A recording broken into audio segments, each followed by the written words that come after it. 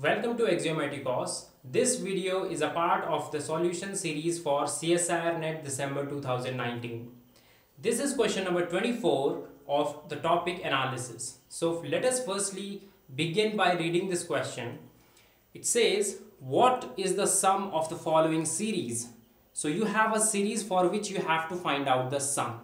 Now the first thing that should come to your mind is that whether this series converges or not. So that means if you are not in an exam and you don't have these options, so firstly if the question is asking about the sum, you need to check whether it converges or not, and if it converges then you can calculate the sum. Now since you don't have any option that says that the sum diverges or sum does not exist, then that means you can directly evaluate the sum without knowing the convergence. That means question is saying that you have to take convergence for this series as granted. Okay, now for the knowledge perspective, what you can do is you can use any of your tests that you have and find out whether this series is convergent or not. Okay, so what I am going to do in this video, I will directly evaluate the sum.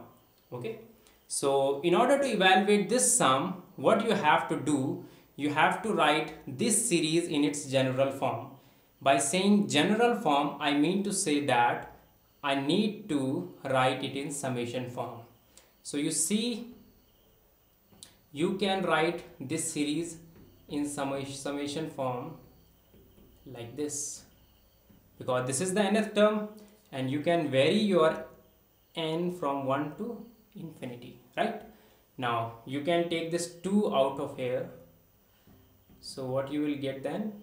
You will get 1 over 2 to the power n, 3 to the power n, 1 over 2 dot 1 over 2 to the power n dot 3 to the power n. Right? Now if you will take this 2 out here, then you will have a good situation. And what is that? Let us see. You will get 2 over here, 2 to the power n, 3 to the power n, plus 1 over 2 to the power n, 3 to the power n. Right? Now you see, this will add up to 3. So 3 is also there. And what you are getting then? You are getting 6 to the power n.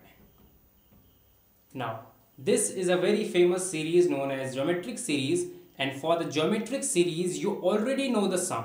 Okay. So if you have a geometric series like this, a plus ar square, I will write third term also. Then this series has a sum like this. Okay, but this is only possible when the ratio is less than 1. Now in this case, what is your ratio? Your ratio is 1 over 6. That means you can use this formula.